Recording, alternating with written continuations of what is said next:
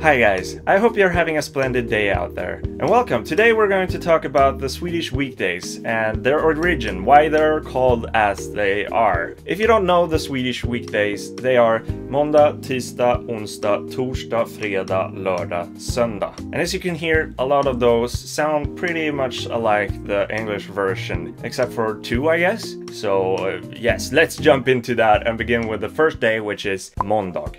Måndag means Monday, and Monday is called Monday or the day of the moon because of an early Germanic translation of the Latin word dies lunae, or however you pronounce that, I don't know. But that means the moon goddess Luna's day. Almost pronounced that correctly, but hey, you know what I mean. Luna means moon.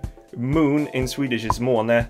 Måndag, månens dag, or moon's day. Måndag. You get it. I described that so well. And then comes the day tisdag, which is Tuesday. And tisdag is named after the Old Norse god Tyr, or in Swedish he was named Tyr. Tyr is a god with only one hand after his hand was bitten off by Fenrisulven, and he was believed to be a war god. And the Latin word for Tuesday is dies Martis, which basically means Mars Day, and Mars was considered to be a war god also. And so it was suggested that the Germans identified Mars with Tyr and decided to name the Tuesday into Tyrsdag, or Tisdag today. So it was Tyr's Day. I couldn't describe that better. And then comes onsdag.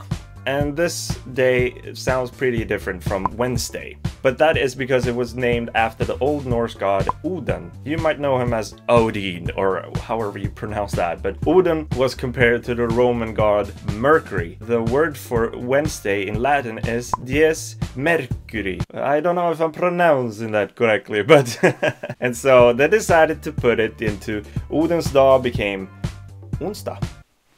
There you go. Fun fact. Onsdag is sometimes referred to as Lill-lördag or Little Saturday. That is because, according to old Swedish tradition, Wednesday was the day that the maids had their day off and not on Saturday, so it became the Little Saturday. Nowadays, we still have Lill-lördag, but it's more used as an excuse to throw a little party or think that it's almost Saturday because it's halfway through the week, and so it's Lill-lördag. You could drink or whatever you want to do. So from maids into alcohol, that's what we became here.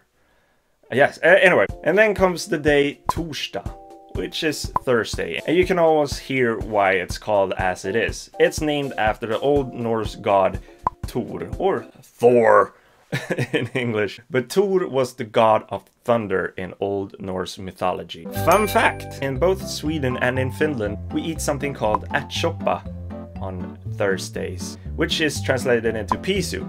And it's also common to eat pancakes after the soup as well. The next day is fredag, or Friday.